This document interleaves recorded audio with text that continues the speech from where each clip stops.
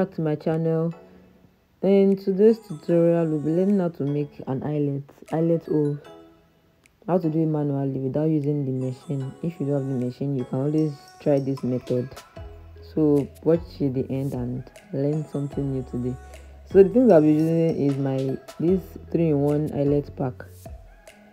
I'll be using the biggest one for making the holes. I'll be using my scissors, hammer, and the eyelet pins I have. I'm using the middle size, like the tiny ones, but I'm using the size. So let's get into the tutorial. I have made on the left side already. I just want to use the right side for the tutorial. So I made like 8 eyelet holes on the left. I'm making the same thing, and it has to be equal.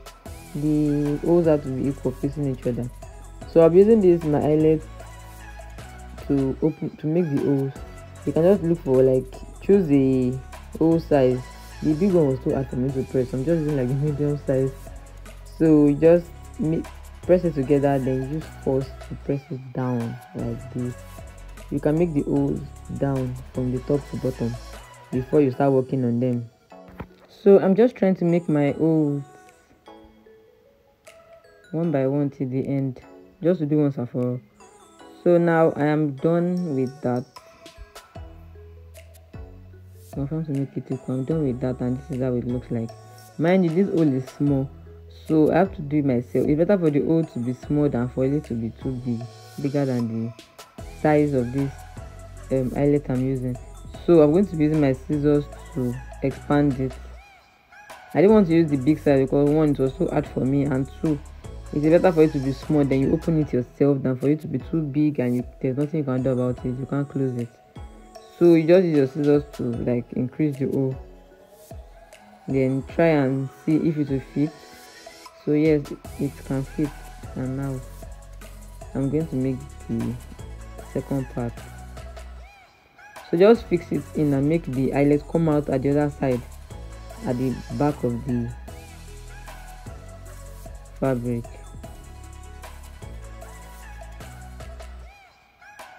So now you're going to use the second part because they come together. They come with this up and bottom.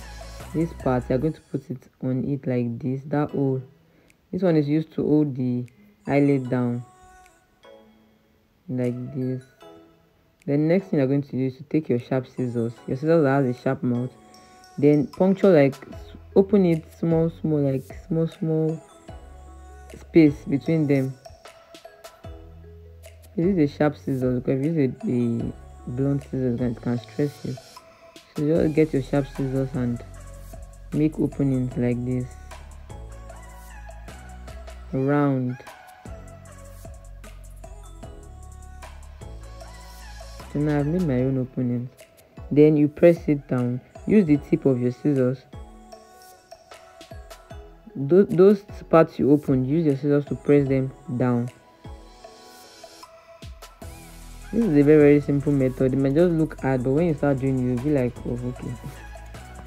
You can always do it at home and at the comfort of your home, instead of, if you don't have the machine, instead of taking it out. So I'm just pressing it down round.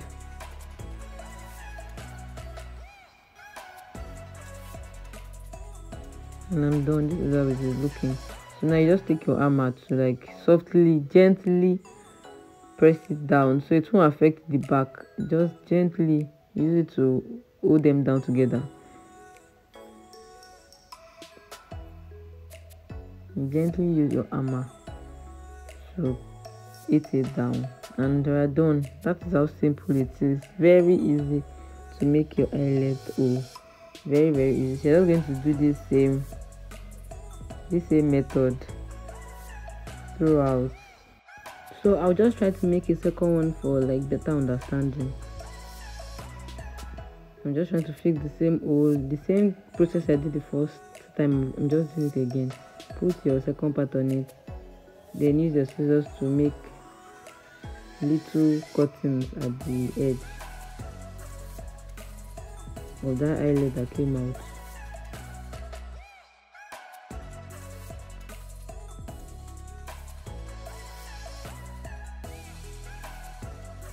So it's just the same exact process. You press them down with your scissors, the sides.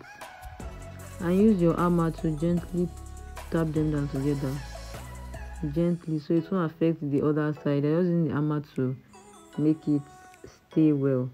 So this is how it looks like, and you can just continue the same process throughout, up to down. I hope this video was helpful and you learned something new today.